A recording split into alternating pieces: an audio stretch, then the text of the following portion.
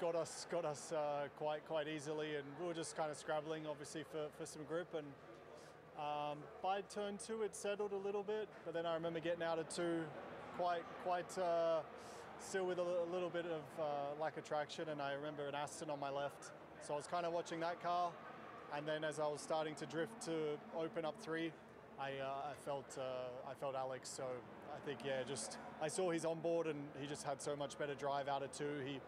I don't even know if he wanted to be there, but he could see me kind of going a little bit sideways, and I think as you probably said, just everyone kind of got choked up, and that was that. So unfortunately a short Sunday. What's your kind of overriding emotion from this weekend? There was kind of a little bit of a peak yesterday. It felt like you were making progress. We didn't get to see what you've kind of done with the car today. So how do you feel right now?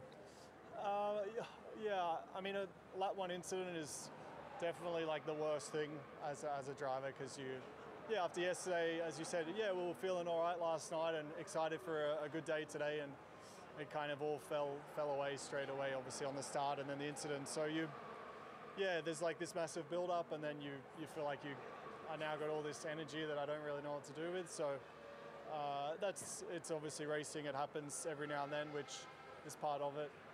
I think just trying to watch Yuki's race